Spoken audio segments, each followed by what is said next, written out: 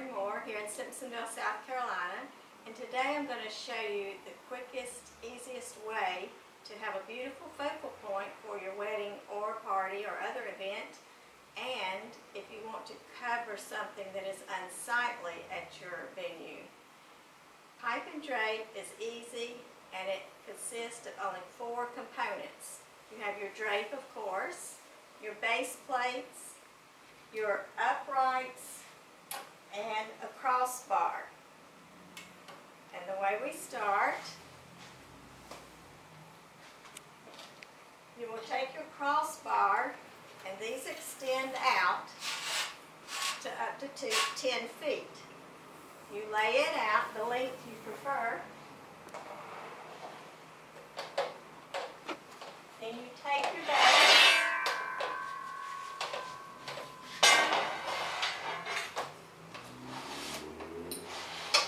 placing one at each end.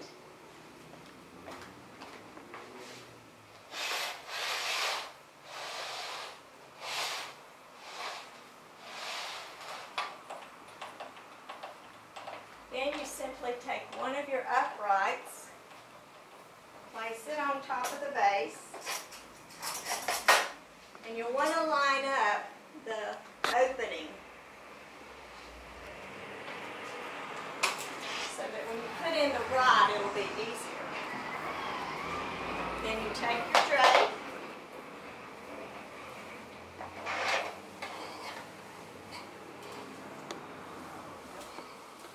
the top will have a nice wide pocket to fit on your bar, and this is a little pointer. If you will run your drape so that it flows this way and it won't catch on this section. So you want to start on this end.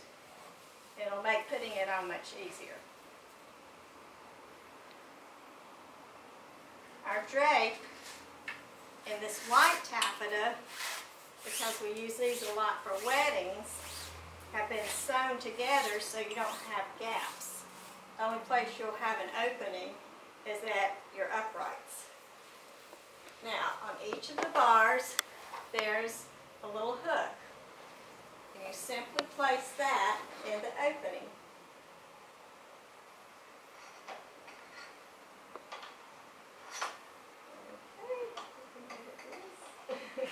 Okay.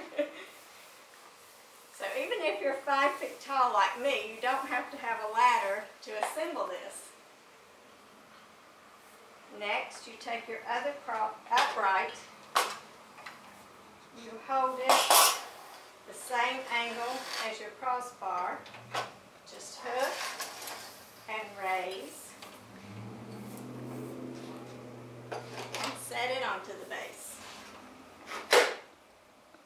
And once it is in place, you'll want to even out your drape.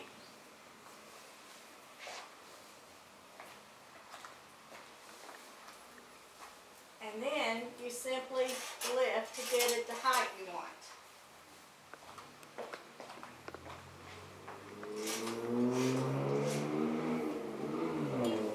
And you'll want to stand back and check the level to make sure each piece you do. This is one section, a backdrop, but if you join it, you can do multi-sections and cover a whole room.